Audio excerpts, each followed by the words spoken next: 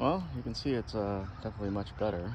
We have algae back on the bottom. It's pretty much should be dead by now, but we'll do one more vacuum and it should look a lot better once we're done. All right, so we are now on the last phase, vacuuming second time to waste.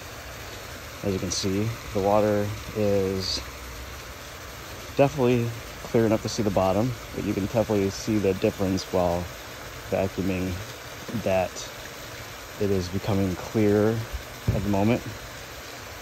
Pretty good chance it'll probably still be cloudy for a little bit of time because the pool hasn't been running for a couple days just to let everything settle to the bottom, but you'll definitely see an improvement very soon and the pool should clear up relatively quickly.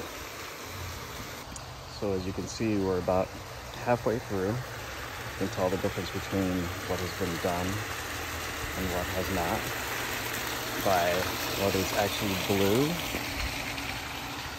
and then you can see some of the areas are still green, but you can definitely tell the difference between what's been vacuumed and what is about to be done by the shade of the water. But making progress, but after this trip, we'll be good to go. All right, we are officially done with vacuuming. Believe it or not, the pool has not been shocked yet, but it will be shocked one last time.